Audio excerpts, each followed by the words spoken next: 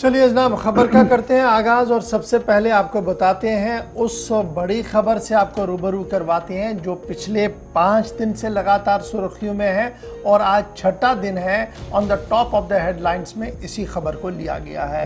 गडोल अनंतनाग का इलाका, वो इलाका जहां पर आज से 5 दिन पहले मुसद्दिका इत्तला मिली, उसके बाद ऑपरेशन शुरू हुआ, ऑपरेशन एनकाउंटर में तब्दील हुआ और आज छठा दिन है और साल 2023 का सबसे बड़ा ऑपरेशन सूबा कश्मीर का अगर आप देखेंगे तो आपको गडोल अनंतनाग दिखेगा, जहां पर पिछले 6 दिन से सिक्योरिटी फोर्सेस लगातार तसादुमाराई में है और लगातार वो उस एरिया को कॉर्डन और सर्च ऑपरेशन चला रही हैं, उस जंगल के एरिया को जहां पर मुश्तबिया मिलिटेंटों के छुपे होने की इतलात मिल चुकी थी। और ये जहां एक तरफ से ये सारा कुछ चल रहा है और आज छठा दिन है इस ऑपरेशन का, वहीं पर दिफाई और अस्करी ज़राइयों ने इस बात की वजाहत कर दी है कि जदीद आलात की निगरानी से इस पूरे इलाके को देखा जा रहा है और जदीद आलात जिनमें हेरॉन Mark-2 ड्रोन है जिसकी मदद से उस कमीनगाह का पता लगा जो ज़ेरे ज़मीन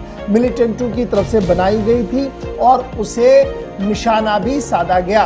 पिछले कई दिनों से जो विजुअल्स हमारे पास आए हैं वो ये साफ दिखाई दे रहे हैं कि एक पहाड़ी है, जंगल का एरिया है, गोलियों की गनगर से इलाका दहलता है, लेकिन उसके फौरन बाद पिछले 3 दिन से वो विजुअल्स भी सामने आए जहां पर उस स्पेसिफिक स्पॉट को आइडेंटिफाई किया गया और उसे बाद में उन हथियारों से हमला किया गया जो वहां पर इस्तेमाल होने थे। और यही वजह है कि पिछले 3 दिन से ये तस्वीरें सामने आई उस जगह की जहां पर मिलिटेंट छुपे बैठे। तस्वीरें डेफर्ड है, आज सुबह की नहीं है बल्कि कल की तस्वीरें हैं जो आप इस वक्त देख रहे हैं, जो पूरे दिन गर्दिश करती रही है। तो Mark-2 ड्रोन का इस्तेमाल हुआ है, लेकिन जो पुलिस ज़राया है, जो अस्करी ज़राया है, वो ये बता रहे हैं कि मिलिटेंटों को भागने का कोई भी रास्ता नहीं छोड़ा गया है, क्योंकि एक तरफ से कोकरनाग गडोल का एरिया है जहां पर 1 दर्जन से ज़्यादा टीमें इस पूरे इलाके को कॉर्डन में लेके रख चुकी हैं। दूसरी तरफ से इसका एरिया पड़ता है जी किश्तवाड़ का और वहां से भी सिक्योरिटी एजेंसीज ने इस पूरी पहाड़ी और दर्रे को मुकम्मल तौर पर सील कर दिया और किसी तरीके से राह फरार को यकीनी नहीं बनाया जाएगा, इस तरीके की कोशिश जो है वो की गई है। इस बीच कल और आज मौसम ने करवट बदली। जब ऑपरेशन में शिद्दत आई तो मूसलाधार बारिशें हुई, तेज हवाएं चली, जिसकी वजह से ऑपरेशन को कुछ वक्त के लिए कल दिन में भी रोकना पड़ा और रात देर गए जब ऑपरेशन चल रहा था दोबारा रोकना पड़ा क्योंकि जबरदस्त बारिशें हो रही थी। आज महकमे मौसमियात की पेशन गोई ये है कि मतला अबरालूद रह सकता है, बूंदाबांदी भी हो सकती है, लेकिन आज छठे दिन की जब हम बात करते हैं तो सुबह सुबह दोबारा से इस ऑपरेशन को शुरू किया गया है और दोबारा से इस इलाके के अंदर सिक्योरिटी जवान जो ऑलरेडी वहां पर मामूर थे उन्होंने एक बार फिर इलाके को उस स्पॉट को आइडेंटिफाई किया जहां पर मुमकिना मिलिटेंट इस गार के अंदर छुपे हैं, उसको हमला करने की कोशिश की है। इलाके के अंदर आज सुबह से ही एक बार फिर जो है वो गोलियों और धमाकों की आवाज से पूरा इलाका जो है वो गरज उठा है और हवा से यानी फिजा से नजर रखी जा रही है, जहां ड्रोन और Mark-2 हेरॉन और फिर हेलीकॉप्टर्स के जरिए से नजर रखी जा रही है। वहीं पर इस जंगल के स्पेसिफिक एरिया में जहां पर ये जेर जमीन गार था वहां कल धुएं के धुआं भी देखने को मिला, आग के शोले भी काफी दूर से नजर आ रहे थे।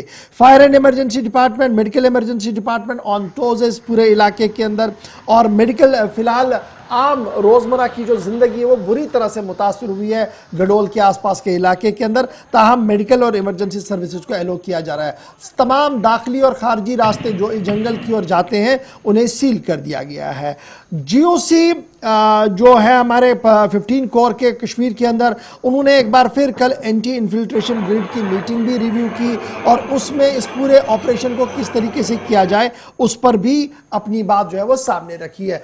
कल लेफ्टिनेंट गवर्नर मनोज सिन्हा साहब भी एक तकरीब से खिताब कर रहे थे, जिस दौरान कल उस तकरीब के खिताब के दौरान उन्होंने कोकरनाग गडोल के इस ऑपरेशन का भी जिक्र किया, जिस दौरान उन्होंने कहा कि नौजवानों ने जिस तरीके से सीना सिपर होकर मिलिटेंटों का मुकाबला किया है, पूरा मुल्क उन्हें उनकी शहादत को जहां सलाम पेश करता है वहां पर उन मिलिटेंटों को हरगिज नहीं छोड़ा जाएगा और बख्शा जाएगा जो इस नुकसान के पीछे। पहले जरा लेफ्टिनेंट गवर्नर साहब को सुनते हैं क्योंकि इन दिनों में तीसरी मर्तबा कोकरनाग का जिक्र लेफ्टिनेंट गवर्नर साहब की तरफ से किया गया है। लेकिन पूरी तरह से अमन चैन और खुशहाली हो, इसके लिए आवश्यक है कि जम्मू कश्मीर का नौजवान, जम्मू कश्मीर का हर नागरिक इस अभियान में साथ खड़े।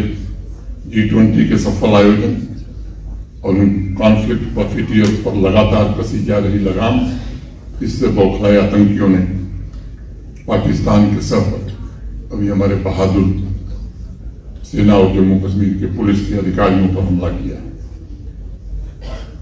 हमारे जवानों ने सर्वोच्च बलिदान देकर के देश की एकता और अखंडता की सदैव रक्षा की। मैं उनकी शहादत को नमन करता हूं और हमें अपने सैनिकों के शौर्य पर पूरा भरोसा है और मैं आश्वस्त करना चाहता हूं कि जवानों के लहू के एक एक कतरे का हिसाब पूरी तरह सूद समेत लिया जाएगा।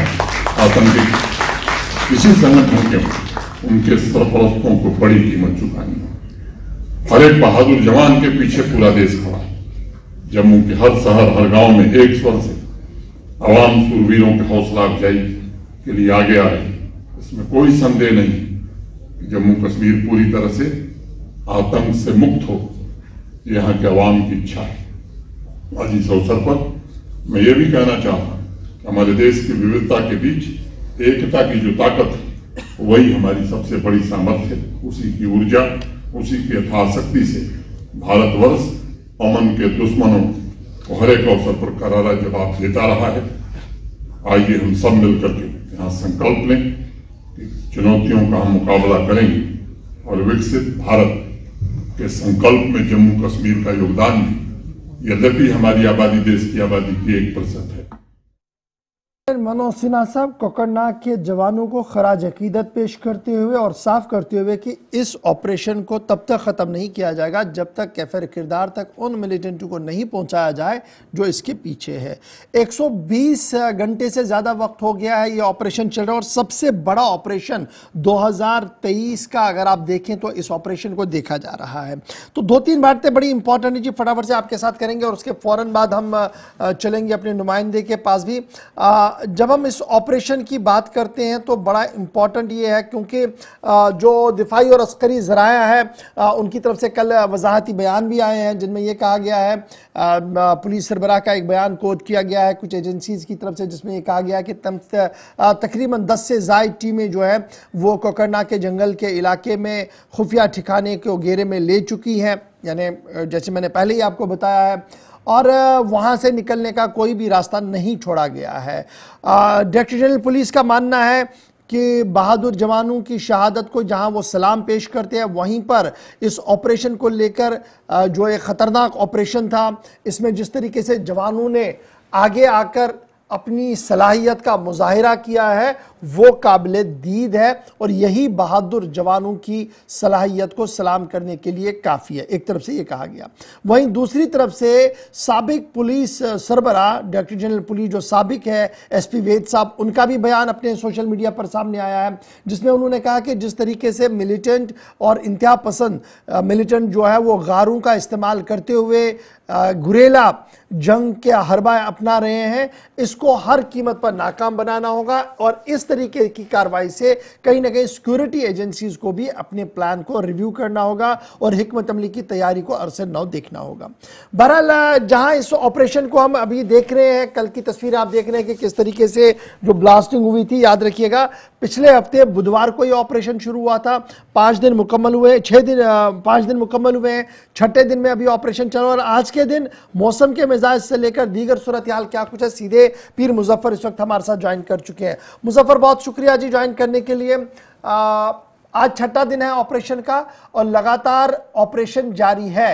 रात देर गई, इस तरीके की अफवाहें और खबरें आ रही थी शायद ऑपरेशन कंक्लूड होगा क्योंकि बहुत सारे इदारे ये बता रहे थे कि जो छुपा हुआ मिलिटेंट था शायद वो मारा गया है, एक लाश बरामद हुई, लेकिन कहीं से भी न तो फौज की तरफ से न पुलिस की तरफ से इस बारे में तस्दीक हुई।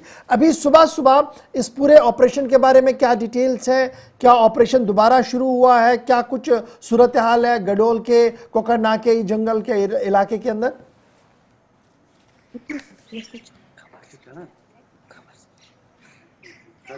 मुजफ्फर आप तक आवाज आ रही है? उनसे बात करने की कोशिश करेंगे। बात हम कर रहे हैं गुडूल कोकरनाग ऑपरेशन के, जो आज 5 रोज पहले ही शुरू हुआ। आज छठे रोज में ऑपरेशन दाखिल हुआ है। लगातार वहां पर फायरिंग की जा रही है फोर्सेस की जानिब से उन मशकूक मकामात पर जहां मिलिटेंटों की मौजूदगी की उन्हें शक हो रहा है कि यहां पर हो सकते हैं, तो वहां पर फायरिंग हो रही है। धमाकों की आवाज़ भी सुनाई दी जा रही है। उसके साथ साथ ही इस फायरिंग और धमाकों की वजह से वहां पर जो आसपास के रिहाइश पजीर लोग हैं, कहीं ना कहीं उनमें भी खौफ दहशत जो मामूलात की जिंदगी है वो गुज़िस्ता 5 रोज़ों से मुतासिर रही है। लगातार ऑपरेशन चल रहा है। फौज के आला अफसरान ने भी इलाके का दौरा किया और ऑपरेशन के बारे में उन्हें जो है आगाह भी किया गया। चलिए, कल जब ये पूरा दिन चल रहा था तो कल शाम को ही कुछ तस्वीरें सामने आई जिसमें यह कहा गया कि एक अदम शनाख्तशुदा लाश भी वहां पर थी। ताहम अभी वो देखना बाकी है कि किस हद तक वो सही होगी। फिलहाल सीधे पीर मुजफ्फर के पास चलते हैं। मुजफ्फर, जरा अपडेट करें गडोल अनंतनाग का इलाका जहां पर आज छठा दिन है, ऑपरेशन की सिचुएशन क्या कुछ कह रही है? क्या इस वक्त भी दोबारा से वो धमाकों की आवाज शुरू हुई, फायरिंग की आवाज शुरू हुई, और मौसम का मिजाज किस तरीके का है? इस पर अगर हम इस एनकाउंटर की बात करें, आज लगभग 6वें दिन में ये अब दाखिल हो चुका है, यानी कि कंप्लीटली आज 6 दिन शुरू हो चुके, 5 दिन कंप्लीट गुजर चुके हैं, आज 6वां दिन शुरू हो चुका है। लेकिन कुल मिलाकर अगर हम कल की बात करें, कल मौसम ने कुछ वहां पे करवट बांधी जिसके बायस हमें यो लगा शायद ऑपरेशन में कुछ ना कुछ ताखीर अब हो सकती है। लेकिन अभी अभी कुछ लोगों से मेरी बात हुई, उनका ये कहना है कि जिस तरह से वहां पे फौज मुस्तैदी से काम कर रही है उसमें कोई अभी फर्क नहीं पड़ रहा है। लेकिन जिस तरह हम देख रहे थे 3 दिन पहले के रात भर गोलियों के गनगरी से पूरा इलाका लर्ज उठा था, आज ये पहली बार देखा गया कि कुछ हद तक खामोशी पाई गई है। लेकिन वहीं अगर मैं बता दूं, इस एनकाउंटर के हवाले से तवील तरीन एनकाउंटर माना जा रहा है, खासकर कश्मीर या जनूबी कश्मीर के उस इलाके जहां गढ़वाल कोकरनाग में ये एनकाउंटर बुध के रोज शुरू हुआ था, जिसमें पहले इनिशियल स्टेज में फौज के साथ साथ जम्मू कश्मीर पुलिस को भी लेकिन अब चूंकि अब फौज ने एक नीति बनाई है या जम्मू कश्मीर पुलिस जितनी भी एजेंसियां हैं उन्होंने अब जो घेराबंदी है उसको काफी सख्त किया, और ये जो ये ऑपरेशन है अब ये दिन ब दिन बड़ी अहमियत का हामिल बनता जा रहा है। एक तरफ पुलिस के सरबराह पूरी तरह इस पर अपनी नजर बनाए रखे हो, वही अगर हम फौजी northern command lieutenant Upendra Dwivedi वो भी वहां पे पहुंचे और वहां पे उन्होंने आज खुद जायजा लिया, मॉनिटर कर रहे हैं पूरी सिचुएशन को।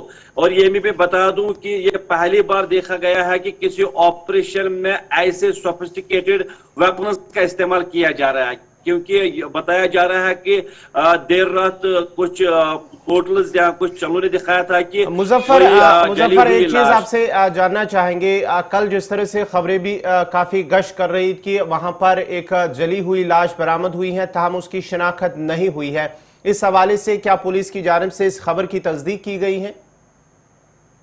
गौहर, बिल्कुल मैं बता दूं, इस हवाले से अभी तक ऑफिशियली तौर पे कोई तस्दीक नहीं हुई है या कोई मतलब ट्वीट सामने नहीं आया। लेकिन अब देखना यह कि क्या आज दिन में तस्वीर साफ होगी कि आया कि जो ये जली हुई लाश वहां से निकाली गई या हाइट से निकाली गई, क्या इसके पास कोई डॉक्यूमेंट मत था।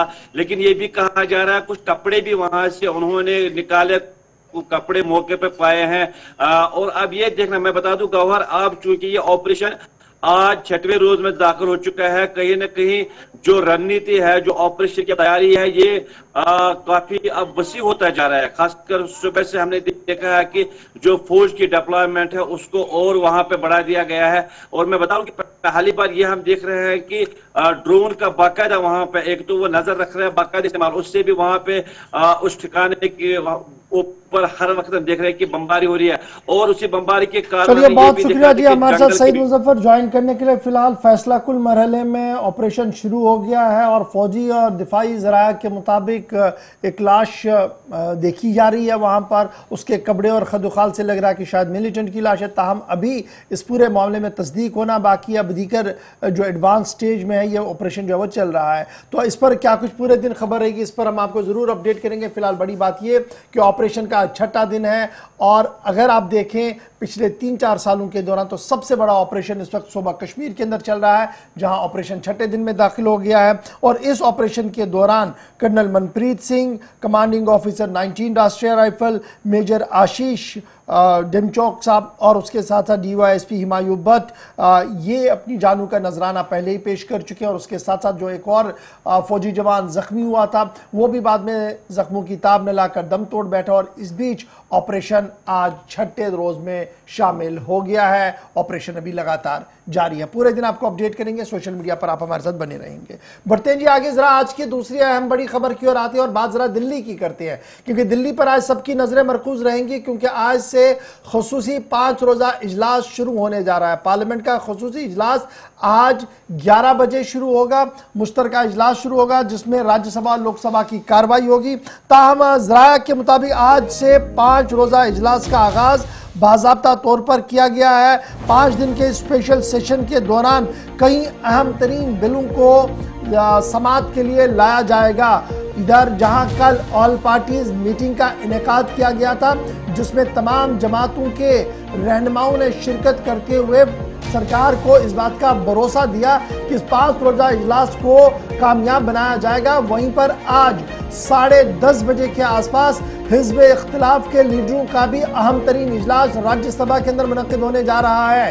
इजलास से पहले हिकमत अमली तरतीब दी जाएगी कि सरकार के मसवदे कानून को और सरकार की रणनीति को किस तरीके से नाकाम बनाया जाए। ताहम इस इजलास को, ये जो खुसूसी इजलास तलब किया गया है, ये इजलास इसलिए भी अहम है क्योंकि पुरानी पार्लियामेंट की बिल्डिंग के अंदर आज का दिन इंतहाई अहम होगा, हिस्टोरिकल होगा, क्योंकि आज का दिन आखिरी दिन होगा और कल नई पार्लियामेंट के अंदर इजलास का आगाज बाज़ाब्ता किया जाएगा।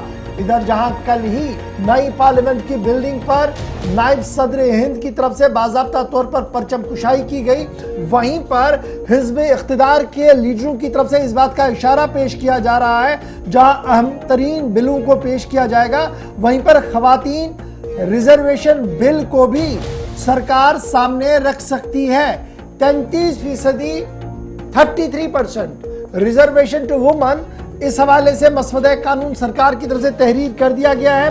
हमारे ज़राए के मुताबिक इस 5 रोजा इजलास के दौरान उस बिल को भी टेबल किया जा सकता है। स्पेशल इजलास जो आज से शुरू होगा, दरअसल पुरानी बिल्डिंग से नई बिल्डिंग में कल जाया जाएगा और कल 19 तारीख है और कल का दिन गणेश चतुर्थी है, इसलिए उसका भी ख्याल रखा गया। इस अहम तरीन दिन पर ही इस नई बिल्डिंग का आगाज भी होगा। 22 सितंबर को आखिरी दिन होगा। 4 बिल जो सरकारी एदाद-ओ-शुमार के मुताबिक और सरकारी रिकॉर्ड के मुताबिक टेबल किए जाएंगे, पेश किए जाएंगे। उनमें जो अहम तरीन है वो है appointment, conduct and services, chief election commissioner और इलेक्शन कमिश्नर्स का इसमें एक बिल ये है। दूसरा बिल जो है वो एडवोकेट अमेंडमेंट बिल 2023 है। उसकी शिनाख्त नहीं हुई है, इस हवाले से क्या पुलिस की जानिब से इस खबर की तस्दीक की गई है? गौहर, बिल्कुल मैं बता दूं, इस हवाले से अभी तक ऑफिशियली तौर पर कोई तस्दीक नहीं हुई है या कोई मतलब ट्वीट सामने नहीं आया। लेकिन अब देखना है कि क्या आज दिन में तस्वीर साफ होगी कि आया कि जो ये जली हुई लाश वहां से निकाली गई या हाइट से निकाली गई, क्या इसके पास कोई डॉक्यूमेंट मत था। लेकिन ये भी कहा जा रहा है कुछ कपड़े भी वहां से उन्होंने निकाले, कपड़े मौके पे पाए हैं। और अब ये देखना, मैं बता दूं गौहर, अब चूंकि ये ऑपरेशन आज 6वें रोज में दाखिल हो चुका है, कहीं ना कहीं जो रणनीति है, जो ऑपरेशन की तैयारी है, ये काफी अब वसी होता जा रहा है। खासकर सुबह से हमने देखा है कि जो फौज की डिप्लॉयमेंट है उसको और वहां पे बढ़ा दिया गया है। और मैं बताऊं कि पहली बार ये हम देख रहे हैं कि ड्रोन का बाकायदा वहां पे, एक तो वो नजर रख रहे हैं बाकायदा इस्तेमाल, उससे भी वहां पे उस ठिकाने के ऊपर हर वक्त हम देख रहे हैं कि बमबारी हो रही है और उसी बमबारी के कारण। चलिए, बहुत शुक्रिया जी हमारे साथ सईद मुजफ्फर ज्वाइन करने के लिए। फिलहाल फैसला कुल मरहले में ऑपरेशन शुरू हो गया है और फौजी और दिफाई ज़राया के मुताबिक एक लाश देखी जा रही है वहां पर। उसके कपड़े और खदुखाल से लग रहा है कि शायद मिलिटेंट की लाश है। ताहम अभी इस पूरे मामले में तस्दीक होना बाकी है। अब दीकर जो एडवांस स्टेज में है ये ऑपरेशन जो है वो चल रहा है। तो इस पर क्या कुछ पूरे दिन खबर रहेगी, इस पर हम आपको जरूर अपडेट करेंगे। फिलहाल बड़ी बात ये कि ऑपरेशन का 6ठा दिन है और अगर आप देखें पिछले 3-4 सालों के दौरान तो सबसे बड़ा ऑपरेशन इस वक्त सूबा कश्मीर के अंदर चल रहा है, जहां ऑपरेशन 6ठे दिन में दाखिल हो गया है। और इस ऑपरेशन के दौरान colonel Manpreet Singh, commanding officer 19 राष्ट्रीय राइफल, मेजर आशीष डेमचौक साहब और उसके साथ साथ DYSP हिमायू भट्ट ये अपनी जानों का नजराना पहले ही पेश कर चुके हैं। और उसके साथ साथ जो एक और फौजी जवान जख्मी हुआ था वो भी बाद में जख्मों की ताब न लाकर दम तोड़ बैठा। और इस बीच ऑपरेशन आज 6ठे रोज में शामिल हो गया है। ऑपरेशन अभी लगातार जारी है। पूरे दिन आपको अपडेट करेंगे, सोशल मीडिया पर आप हमारे साथ बने रहें।